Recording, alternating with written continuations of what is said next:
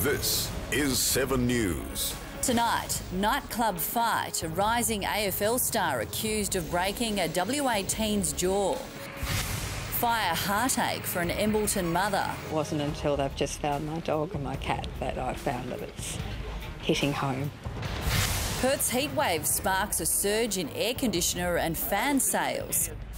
And Michael Clark's record run fest. Yes, he has.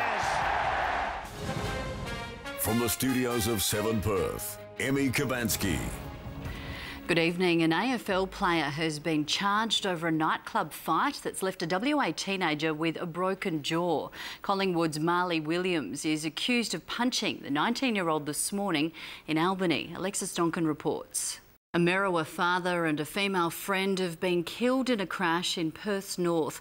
Police say they were thrown from their motorcycle after it collided with a vehicle that had just pulled out of a driveway. An Australian man kidnapped by Muslim extremists has appeared in a video saying he holds no hope of being released.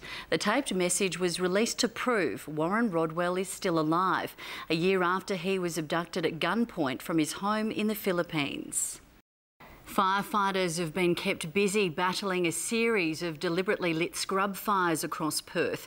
It's believed one of the fires was started by an 11-year-old boy who is too young to face criminal charges. Grant Taylor reports. Teenagers playing with fireworks are believed to have sparked this blaze in Kenwick last night. Oh, that tree's on fire over there.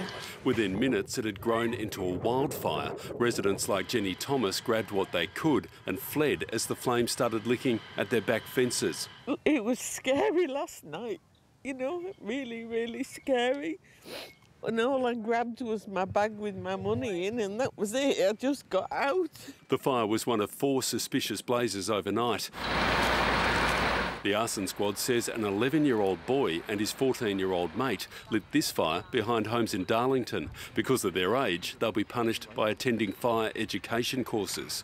And 2 15-year-olds were questioned about several small scrub fires in South Lake. Both were later released without charges, pending further inquiries. They need to think about people's lives. You know, it's not just property, it's other people's lives, and they don't think. Unbelievable. Where's your common sense? With the extreme hot weather to continue into the weekend, police are urging the community to report any suspicious activity immediately. And if you need an incentive to dob somebody in, how does $50,000 sound? That's the maximum reward that's on offer for information that leads to the conviction of an arsonist. Grant Taylor, 7 News. An Embleton mother escaped her burning home with nothing but her mobile phone and the clothes she was wearing. Jenny Hoff lost her dog and cat in the fire.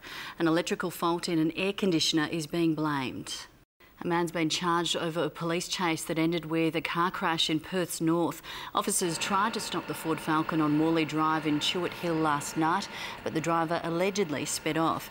He's then accused of losing control on Flinders Road, crashing into a brick wall and pole. A 36-year-old man was arrested nearby and charged. A gun, drugs and cash were allegedly found in the car.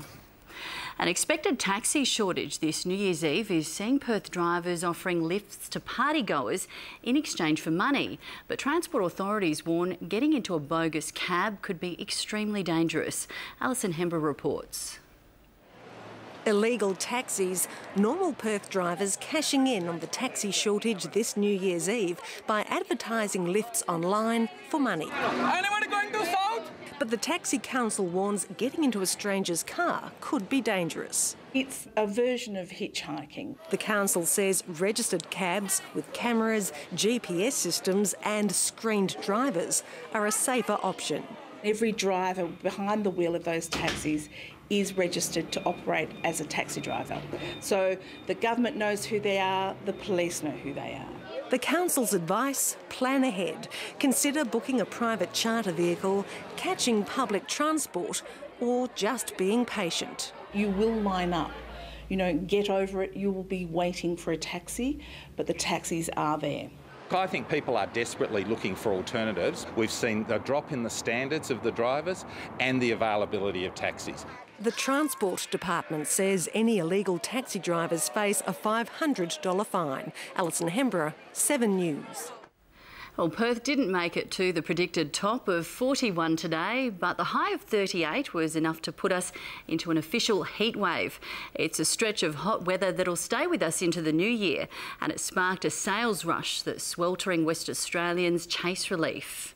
They're queuing to buy it at Harvey Norman Osborne Park. When the weather forecast came out for Christmas Day and Boxing Day, the sales on Christmas Eve were about double what they were last year. And what a forecast it was. A week straight for Perth, around the 40 mark. This afternoon we got to 38.3.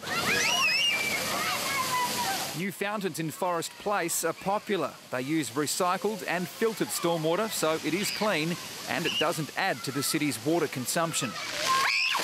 Perth's been thirsty. Yesterday we used about 100 million litres more than the daily target. Shark sightings closed beaches near Trigg and Scarborough this afternoon, and as hot as it is outside, inside a car it's worse. Parked at Innaloo for an hour today, our news car got to 69 degrees. The Bureau says there's another 4 days left in this summer heatwave. Blake Johnson, 7 News. Next in 7 News, anger over conditions at a Perth pet shop. Plus gun buyback, gift vouchers in exchange for firearms after the US school massacre. And an amazing near miss at a military air show.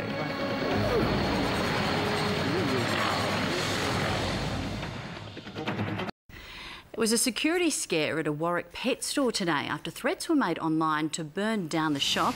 It came after dozens of locals posted comments on the internet claiming animals were left unattended in cages with no air conditioning. The RSPCA says air conditioning at the Warwick shopping centre did break down yesterday, but only temporarily. The animals have since been inspected and are not showing signs of heat stress. The RSPCA says it will continue to monitor the situation. America's passion with guns may be changing after people queued for hours in Los Angeles to surrender their weapons. Police promised a gift voucher and no questions for anyone who handed in their firearms. A group of plane spotters had a near-death experience when they got too close to a military aircraft landing in Germany.